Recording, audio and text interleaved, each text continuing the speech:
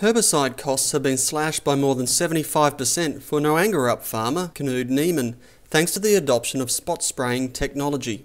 Mr Nymann crops about 11,000 hectares a year in Western Australia's Great Southern region, making weed control a constant task. And with the shift in weather patterns delivering more summer rain, his Weed It system has fitted perfectly with the need to spray out summer fallows ahead of autumn planting. And like in a lot of cases, we've been running at, from anywhere down to 5% sprayed, and in some cases a lot higher, but I think our sort of average has been sort of in the low teens. So in other words, you spray 100 hectares with a machine and you use chemicals on 13. The savings are fairly significant, and that's another reason why this machine's come around is, get more summer rain, more summer weeds, so that's really where it shows its strength. Mr Nymann has noticed resistance developing to some chemical groups in both ryegrass and wild radish, which also influenced the thinking behind the investment.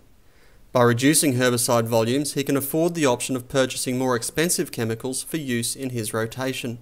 Ryegrass and radish has got some resistance to, particularly so I guess the SUs, and also a lot of the fops and dims.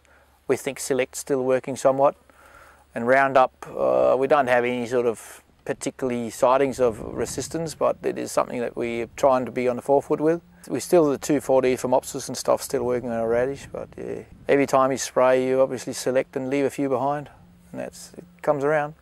The deer of the brew, which in a lot of cases that cost has come up with the fleabane and some of the harder kill weeds, $20 a hectare or better, the savings are fairly significant.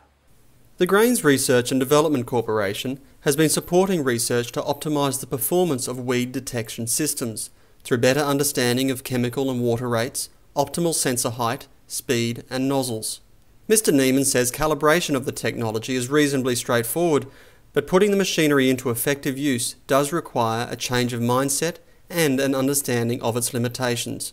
With the detector you sort of wait for the germination, and then you probably wait a little bit you've got to have like a 50-cent size weed to be able for the sensor to actually see the weed. So that's a strategic thing you've got to sort of get your head around. So it depends a bit on the density as well. You've got to have your speed right. Dust is another one you've got to watch. It won't, like a normal sprayer does those little whiskers and stuff, obviously this won't touch that. There's not much calibration, so it's somewhat self-calibrating. And it works in the dark, so that's a good thing, because with the dust, usually with the dew on, is when you want to be spraying in the summer.